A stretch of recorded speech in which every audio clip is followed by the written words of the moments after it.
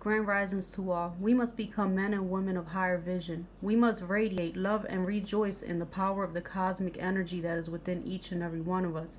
We must tune into this cosmic power and turn over all of our requests. We must be still and receive the answers we are looking for.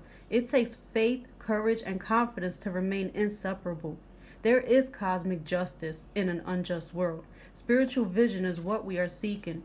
May you be divinely guided in all ways. May you recondition your mind, body, and soul.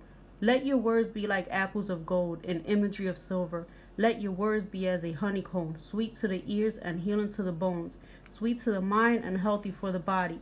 Recondition your negative attitude, for you are what you think about all day. Practicing spiritual discernment, faith, and love every day will reprogram your mind, and it will change your life. Tuning into the cosmic energy reveals to you the possibilities of the very things you once believed were impossible. Where you stand is holy ground. Stay present, stay aligned, and stay in love. Stay in truth and stay in beauty. God bless you all.